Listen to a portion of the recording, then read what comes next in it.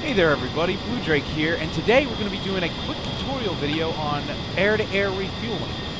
So the first thing you're going to want to do is we're going to get behind the tanker so we can be in a good pre-contact position.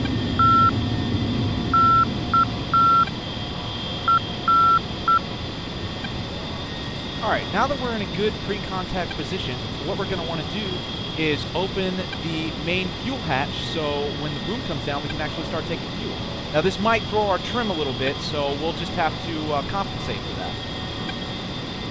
Now the next thing we're going to want to do is below the left MFD you will see two switches for the master arm and the gun arm. You're going to switch those both to arm, and then what you're going to do is you're going to blow this piece of shit out of the motherfucking sky. Because this shit is fucking impossible. It's fucking impossible. You can't do it. I've been trying for 2 fucking hours and I can only get connected for 5 seconds. Suck my dick.